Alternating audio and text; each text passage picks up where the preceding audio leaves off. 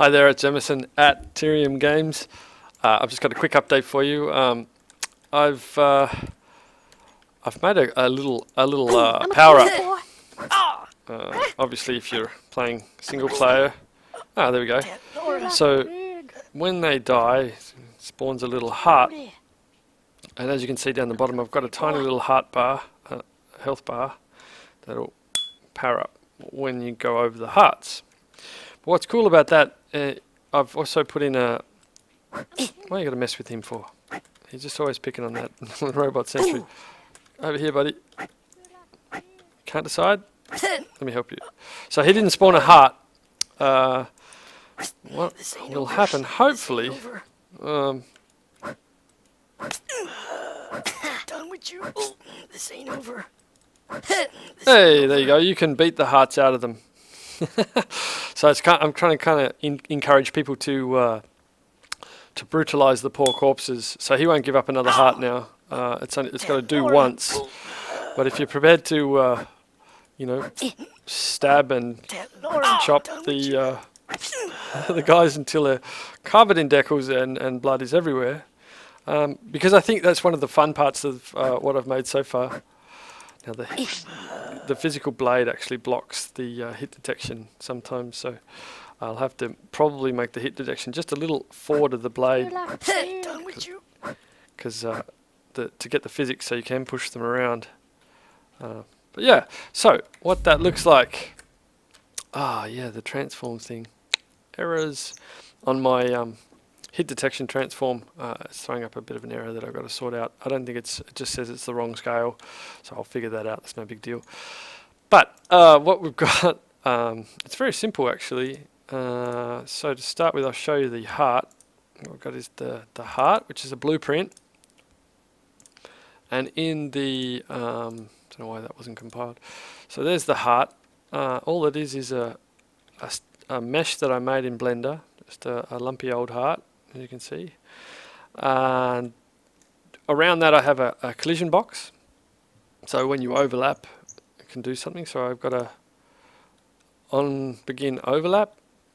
Then I cast to the player to make sure it's only him that gets it. So if it is equal to the player,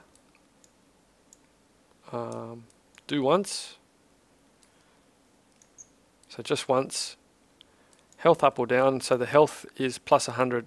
The max is clamped here to the starting health, which is the same as the health total starts at. So then it sets the health total, adds the 100 to it, plays the sound at the location, and then destroys it. So it's now the movement is run off. Let me show you the movement. So to get it to rotate, what I have is a timeline which goes from 5 seconds. Then once it's finished, it fires this to keep it rotating.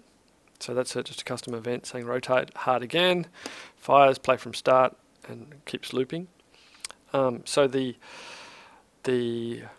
I've done it what's called a lerp, a linear interpolate. Linearly interpolates between A and B based on alpha 100% of A when alpha is 0 and 100% of B. So what happens there is it's over 5 seconds, the alpha gradually goes from 0 to 4 from that timeline. And then it's just add the delta rotation. So that spins it.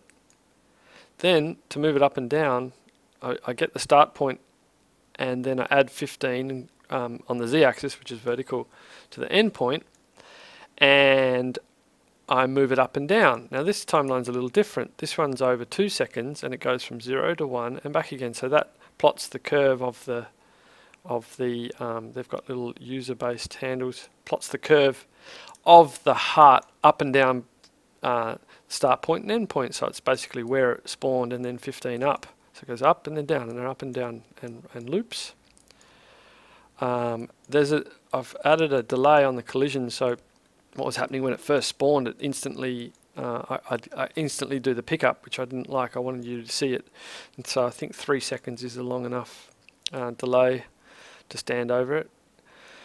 And that's the heart. And then within the character, all you got to do is spawn the heart. So I can put those anywhere in the game at any time, either spawn or otherwise. So in this case, I've got a death event. So when you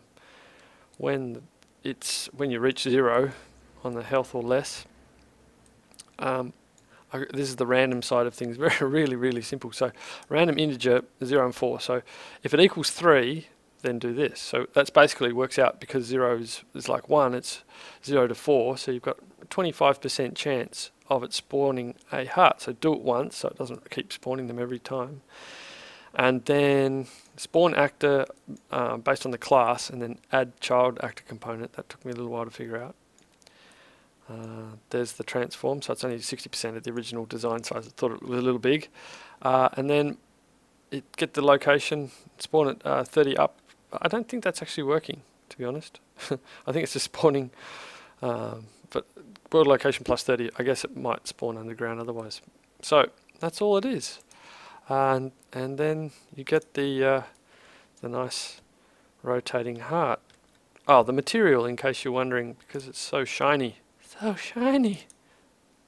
It is, what I have is a clear coat at the shading model, and then the base colors are pink, but I've also got a metallic, and then the clear coat, as well as the roughness of the clear coat is 0, so it's really shiny and glowy and like, oh, it's so pretty. Just to, I tried different things like translucency and glows and all this kind of things, and I think just the shiny heart looks the best. All right, so yeah, that's making a pickup. For anyone interested in seeing how it was done.